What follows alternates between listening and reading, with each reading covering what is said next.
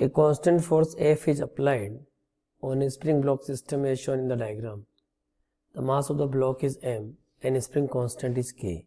The block is placed over a smooth surface.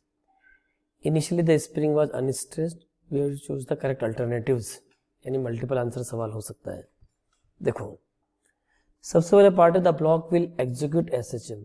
Yes definitely. Just feel if you apply force F it definitely experience the restoring force, और जब भी restoring force होगा SHM होगा, तो option A is true.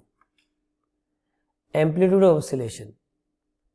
The F force can maximum compress the spring by a distance a. So amplitude of oscillation is given by F by K.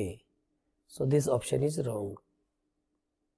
Then time period oscillation, of course time period does not depend on the external force.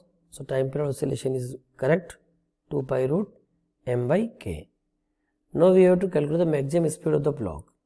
Block की maximum speed कितनी है? देखो work done by the force F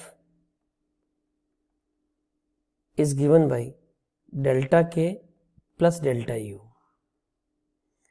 F into displacement is x. Change in kinetic energy is half mv square.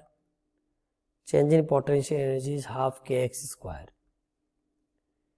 यहाँ से इसको calculate करेंगे 2fx minus kx square equal to mv square, तो v equal to root 2fx minus kx square upon m.